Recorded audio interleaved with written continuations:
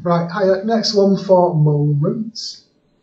So it says a uniform beam AB of mass 40 kilos and length 5 meters. Oh, hello. Get rid of that. No idea why it keeps doing that.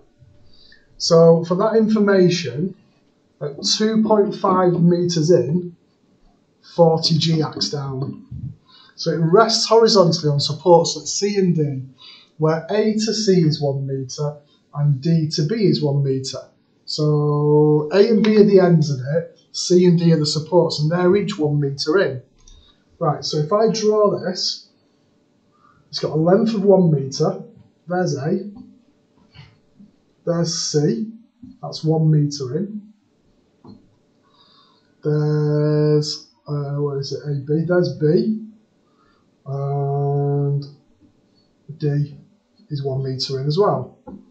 I've got the 40 kilos, the 40 G acting down, and I've got a normal reaction at C and a normal reaction at D.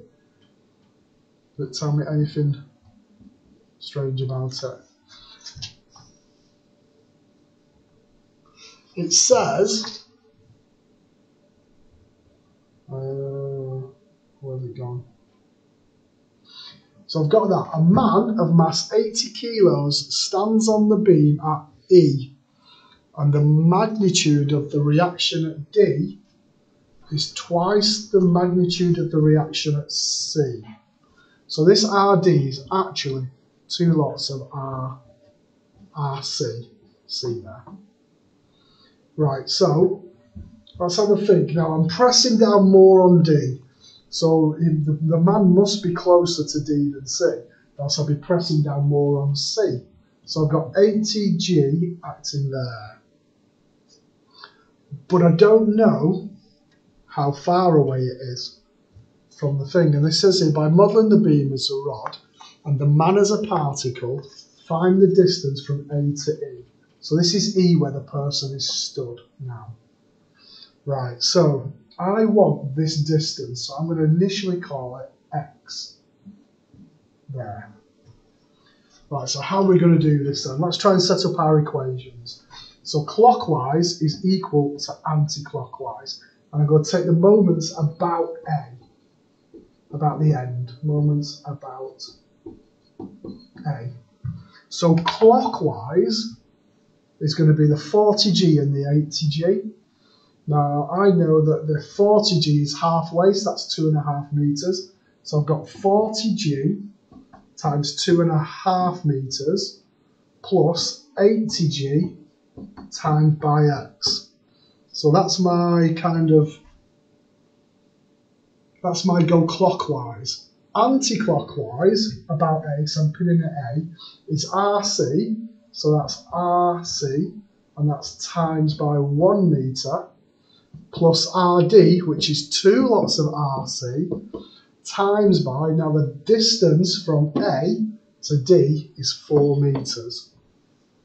So let's have a bit of a look at this one then. So that's 100G, that's 80GX, and that's 9RC. Right then. So I've got that. I can't really do anything there. So I've got 2 unknowns. That's supposed to be equals. Sorry. I've got 2 unknowns here, so that's not helpful. So let's look at my equilibrium then. So let's look at up is equal to down. So up is RC and 2RC.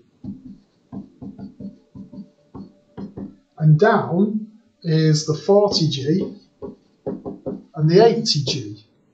So 3 lots of RC is 120G. So RC is 40G. So I've got RC as 40G, which means now I can say that 100G plus 80G times X is equal to 9 times 40G. Just let me pause it a second, because I've got like 10 seconds left. I'm going to cancel out the G's. Hang on. So very quickly, I've cancelled out the G's, moving from there to there. So X will be 3.25 meters. So that's my distance from A to E. Bye.